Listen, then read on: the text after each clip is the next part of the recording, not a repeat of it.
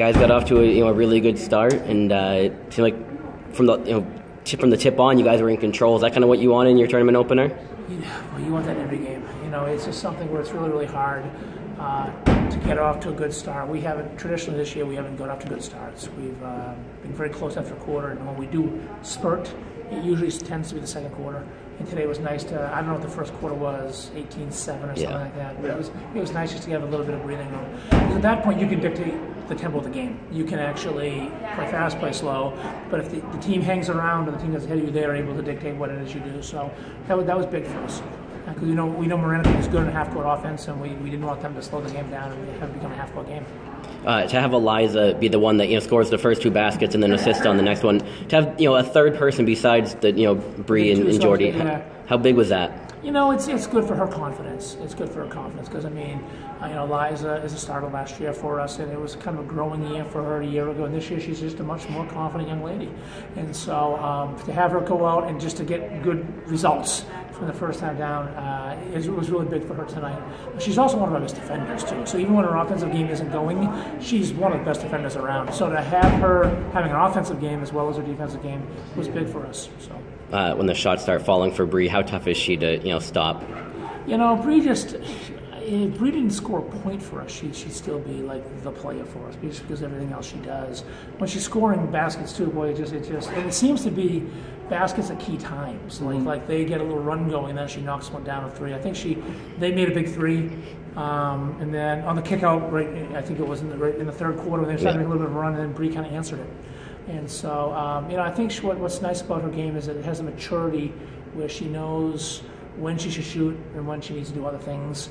And so she just knows what she needs to do to help us, whether she needs to be a calming influence or to pick us up. And she's done a great job with that for 4 years.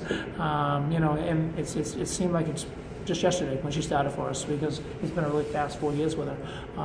But she creates the tempo for us. Like I said with Eliza too, being a defender, Bree's just a great defender. She's just a great defender. And a lot of the star players on offense get to kind of take the defensive end off, not her. We put her on usually the other team's top threat or somebody who's comparable, and we make her play both ends, and usually about 30 minutes a game too, doing it. So. This is the 8 or 9 seed, I think. Maranacook is 8 or 9, something like that. So do you really get quality, good momentum from a win where you dispatch the 8 or 9 seed by this much? What I think was best for us was we didn't play since the 7th, and today was the 19th.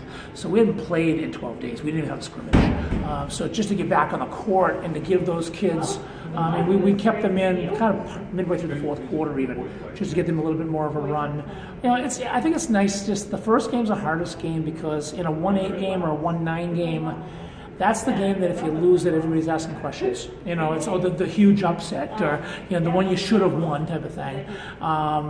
The way I look at this tournament, all the teams that are here deserve to get here, so anybody can beat anybody because it's 0-0 coming in. That being said, it's just nice to get the kids on a bigger court. We play one game here, then they move us again to an even bigger stadium, and so you have to go through that. But we've been over there the last couple of years. We're hoping that already having been there will be a little bit of an advantage for us.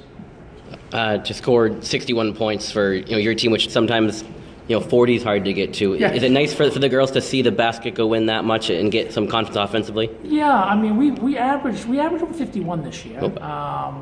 But some games, you're right. Some games were like these 42-32s, and so our offense has been, I think, a little bit better this year than it was a year ago. And I think a lot of this because of Eliza and Michaela offensively, just because they're more threats for us. Michaela was off a little bit tonight. She didn't score. I don't even know if she scored, but usually she's one of our better outside shooters. So offensively, we want to do it because our defense is pretty standard. Our defense has pretty much been what it is for the last couple of years. When teams beat us, like in the playoff last year, it's because they kept us in the low 30s.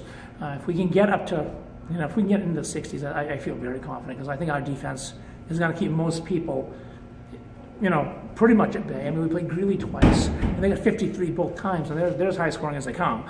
So our defense was solid there, and so the offense, that's nice, because we spend most of our time working on defense, but it's nice to see how our offense goes. Tonight, they kind of clogged the paint again, like we've seen a lot with Jordy, and so Jordy had to do some kickouts, and other people have to step up.